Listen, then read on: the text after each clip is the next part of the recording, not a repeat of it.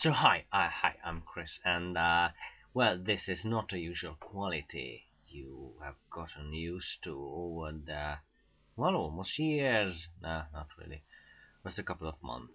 Okay, so anyway, I don't really have time, so I'm trying this web camera upload, and this is not the usual show. It's just a kind of log, and when I'm talking about, well, I try to talk about a little bit of Hungarian history, because history is important for culture, and culture is important for learning a language, because culture is, a huge part of a language.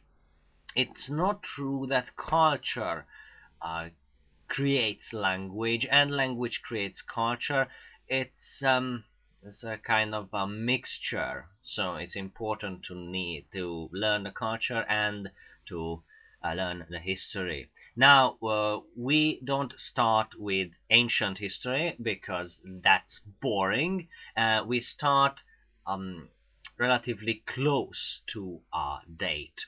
We start I don't know, 20 years ago, when there was a change in the system, how our country works.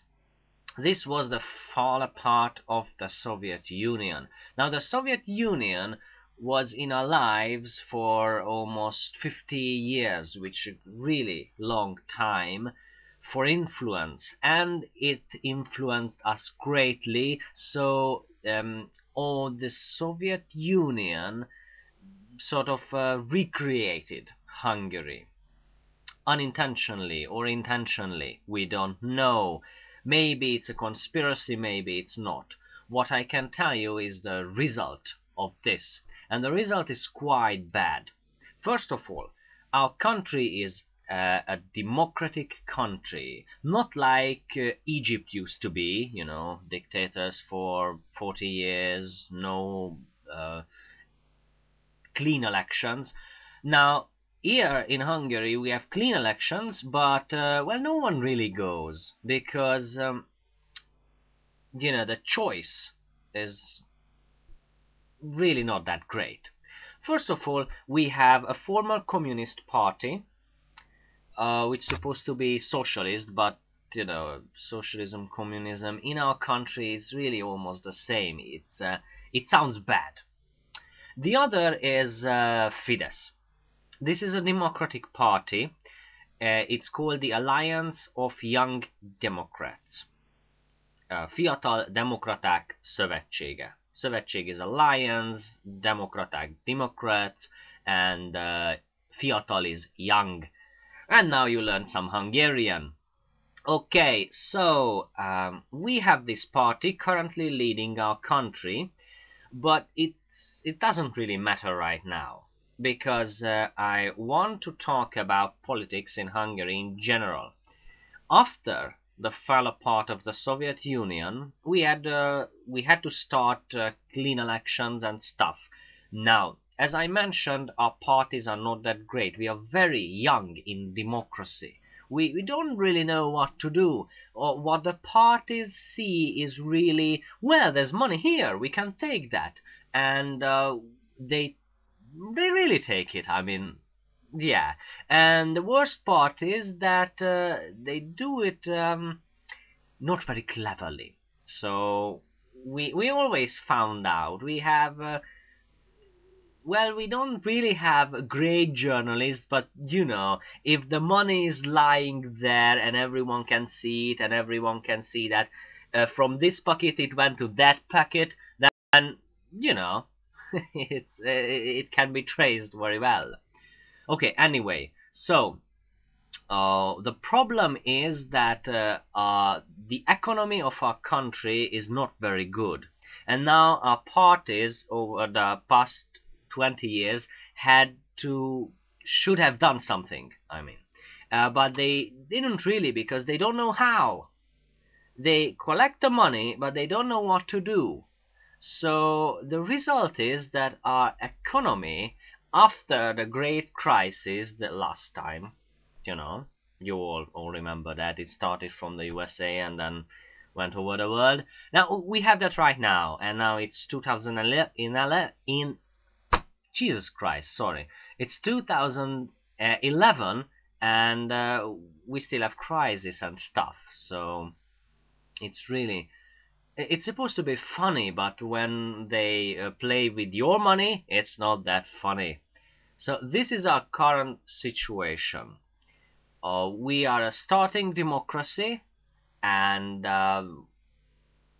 well, we don't we are not really good learners, so it will take a long time before we learn actual stuff. Okay, so that's about it. And how many times that it was, it's like I can't see it because there's a light in my just hang on a second. I don't know. No, sorry. 5 minutes or so. So, oh, I still have time to talk about one more thing. So, um, let's talk about a little bit FIDESZ, the Young Democrats, if you remember. Now, the Young Democrats called the Young Democrats because when the Soviet Union fell apart, they started a kind of revolution. They were very young. They were going to university at that time, and the party leaders were young, their followers were young, and they started this change, this bloodless revolution, so to speak, and they succeeded.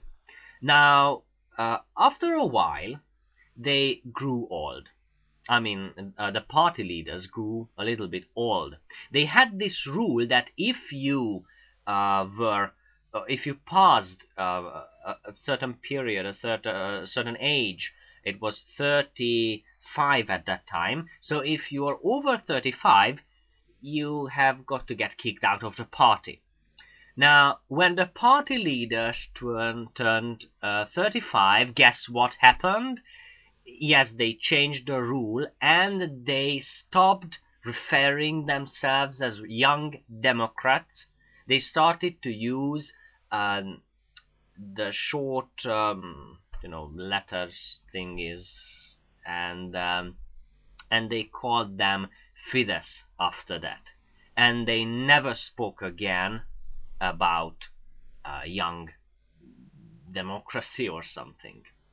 So anyway, that is what I really wanted to mention. I know that this is not a one-time thing. I know that this is not unique, but this is our country, and this is our current leaders I'm talking about.